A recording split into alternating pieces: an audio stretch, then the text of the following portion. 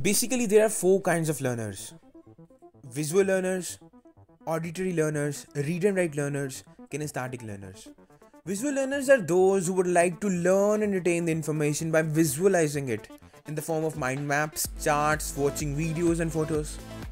Auditory learners are those who would like to learn the content by discussing it with peers in a group study, or they would like to attend their lectures more attentively than others.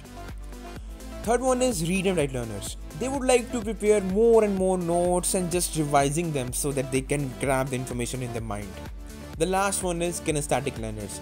Kinesthetic learners are those who would not be able to engage themselves in a study for a long time. So in between they have to take some breaks, like they can fiddle their pen in their hands or they can tap on the book. So these are the four kinds of learner. In the comment section write which kind of learner you are.